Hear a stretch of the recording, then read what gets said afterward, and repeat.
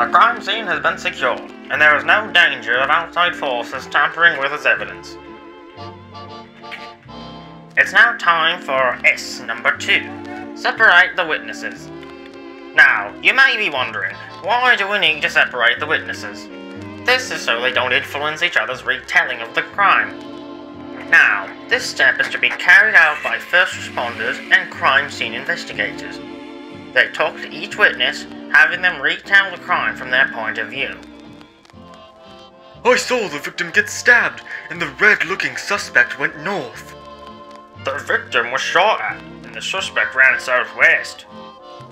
I saw the poor dude on the floor get stabbed many times, and the guy that had the knife ran that way north. After that, the investigators will use these testaments, along with the evidence at the scene, to piece together the timeline of the events that led up to the crime. Okay, from what we've gathered, the victim was sitting by the signal.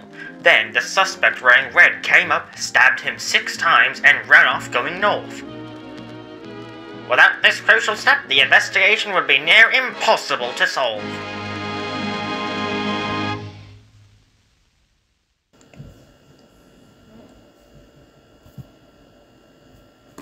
Oh.